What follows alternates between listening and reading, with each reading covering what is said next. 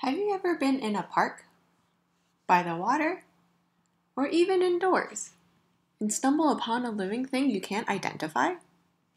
If yes, download the iNaturalist app, where over 1 million scientists can help you identify what you saw. Open up the app and start an observation by clicking Observe. Snap a picture, or many, of the wild organism and upload it.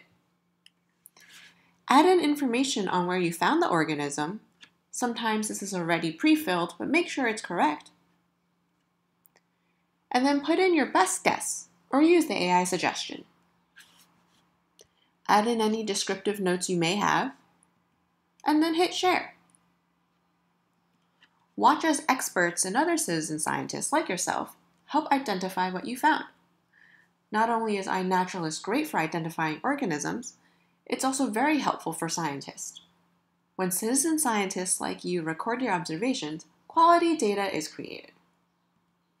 Scientists can use this data to answer all sorts of questions. For example, we can see that the spotted cucumber beetle can be found across half of the United States. They can be found in New York State, New York City, and right here on Reynolds Island. That marker shows the spotted cucumber beetle that we just added together. Scientists can also look at seasonality, or when these organisms seem to occur. For example, on Reynolds Island, it seems that we see most of these spotted cucumber beetles in October.